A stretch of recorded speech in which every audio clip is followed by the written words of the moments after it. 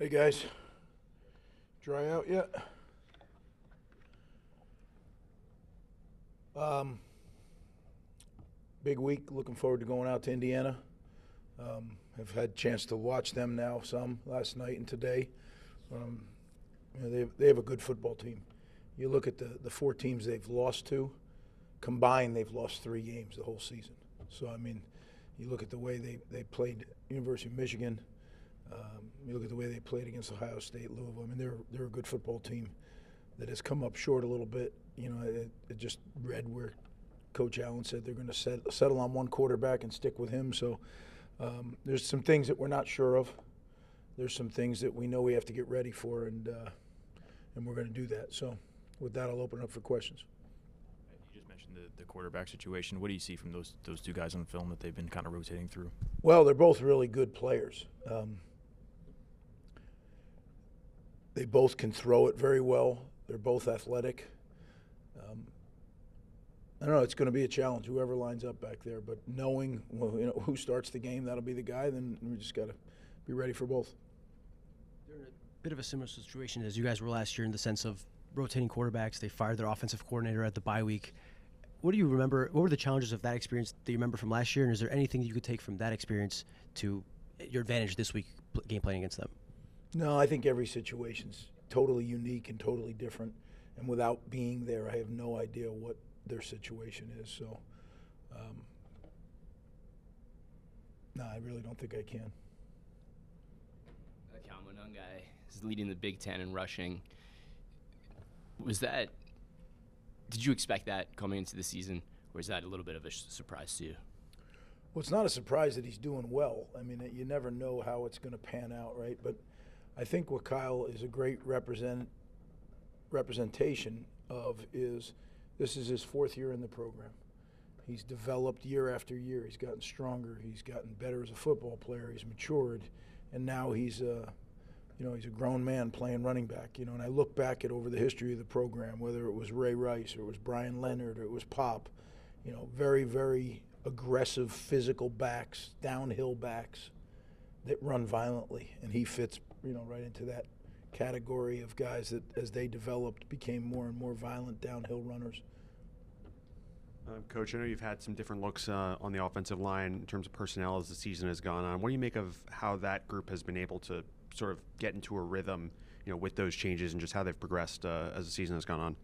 I don't know if the rhythm has anything to do with it. I think what's happening is cumulative repetitions is starting to take a hold, and we're getting better. It's slow progress, but we are getting better. And as I've said, it's just got to continue. And there's some guys that are right on the cusp behind them, young guys that are figuring out how to play. So it's definitely arrow up, but it's not as fast as I'd like it to be. But, that's life. What kind of progress or maybe a step of maturity have you seen with this team in the way that in a game maybe things aren't going the way that you want it to? It looks like things are getting out of control, but they're kind of able to put the brakes on and get back on track. I mean, because last season, obviously, sometimes things had a tendency to spiral a little bit. But it seems I think it's leadership. I think the leadership, again, I keep talking about it, and I don't want to bore you, but it's that pipeline. And now we have more guys towards the back end of the pipeline that have been in the program for 3.5 years, understand the culture inside out, have paid the price, off season, spring, summer, and then in season. And the cumulative effect, those cumulative repetitions, not only of game reps and practice reps, but the winter program and all those things that make you mentally tougher, physically stronger. So when push comes to shove, those guys got to lead the program, right? There's a bunch of young guys that are playing out there. They don't know. So who do they follow? They follow the leaders. And we have some guys right now that I'm really encouraged when our guys follow them. I know the answer to this question is probably chop, but coming off an emotional week and just getting the team to focus, how do you do that, just given everything that went into Saturday's game? You throw the Indiana tape on all 3 phases, and that gets your attention in a hurry. You look at, first off, Tom Allen is an excellent football coach. I've known Tom for a while now. He's a great coach. He's a great person in his program. I know Rod Carey, who's now the offensive coordinator, is an excellent coach. The line coach, Bob Bostad, was my line coach down in Tampa. So they're a well-coached football team. You know, Tom's so heavily involved in the defense, and you can see it. You know, it's just they make you really check every box in your preparation because they bring pressure from everywhere. They bring line movements that are hard to block. They rush secondary guys, you know, and they have good players. Like their D-line is unique. 7 of the 8 two deep are transfer guys. And, you know, you look at it and you say, well, when I heard that, I read it before I always read the write-up, before I throw the tape on. I read the write-up. I expected to see a disjointed group, you know, all that just came together. Far from it. They look like they've been coached by the same coach for a long time. They all play with pad level. They're stout. Then, you know, Casey, 44, he's one of the, you know, he's one of the top 5 linebackers in the league. You know, how do you rank him? There's a lot of good linebackers, including ours, in this league. But he's really good. He's strong. He's fast. He's tough, instinctual. And then the secondary has a bunch of first-year starters, but they are playing well together. Whoever's coaching that group is doing a great job. I'm not that familiar with exactly how their staff works, but I think it all comes back to Coach Allen. He runs that defense, and I've seen him. When I was down in Tampa, he was down at South Florida, and I was doing TV at the time, and I went over to watch one of their practices, and I didn't know Tom Allen from a hole in the wall, and I just watched him coach. I said, that guy, he's really good. You could see it back then, and it would have been 2014. It was the first time I saw him, but yeah. And then offensively, Rod Carey, you know, he's a seasoned coach, been a head coach at 2 different places, and he's an Indiana guy, Indiana grad. You can see already in just one game, they had a bye week in one game, but you can see some of the stuff he used to do at Northern Illinois, some of the stuff at Temple. And, you know, it's mid-season, so how much you're really going to be able to change, but you can see his influence. So again, I think player-wise, their center is number 50 is a really good player. The receiver, number 6, I think his name's Camper. Yeah, it is Camper. He really catches your eye when you're watching him. And then their old quarterback, McCulley, number 1, is playing wide out, and he's a big athlete. So there's a lot of things that you have to defend offensively, schematically, and then personnel-wise. So how do you get their attention? Throw that tape on and point those things out and say, look, we're going on the road, and it's going to be a challenge. You go on the road in the Big Ten, right, and against a good, well-coached, talented football team. We got our hands full. And we're going to have a great week of preparation because they do challenge you many ways schematically as well as physically. Coach, your team so far this year has outscored opponents 79-34 in the fourth quarter. What do you think the key is to having those kinds of strong finishes to games so far?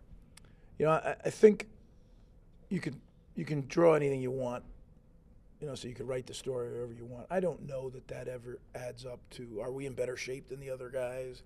I think every game takes on a life of its own. I've told you that, guy. I've told you guys that. And, you know, it just seems like some of our games have taken on that story.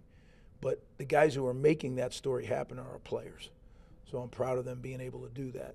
But that means nothing in this Indiana season, right? All it can do is it can mean confidence that we've done it before, but it doesn't mean it's going to happen again. You have to go make it happen again. And that's one of the things, you know, to your point is you have to chop this moment. We have an opportunity to go to Indiana and be 1-0 at the end of that Indiana season. And we have to stay focused on that all week. We have to stay focused when we get on that plane to go out there and throughout until we get back on that plane.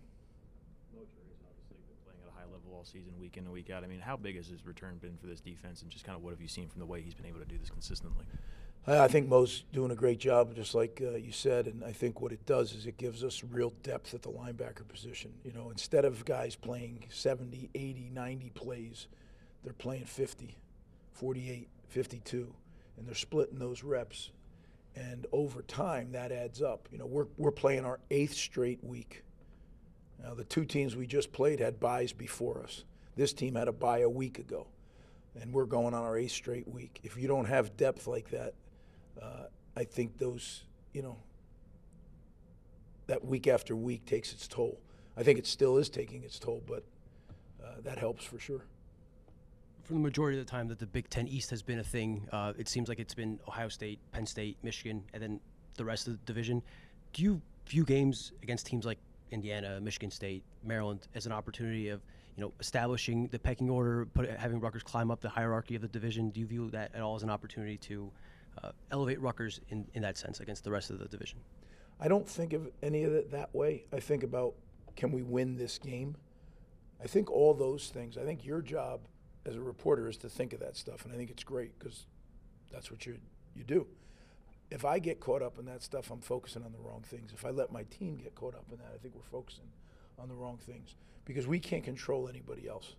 But what we can control is how hard we work, how disciplined we live, how we study, all those things, how we take care of our academics, what kind of people we are on and off the field. Like that, to me, is what we have to focus on.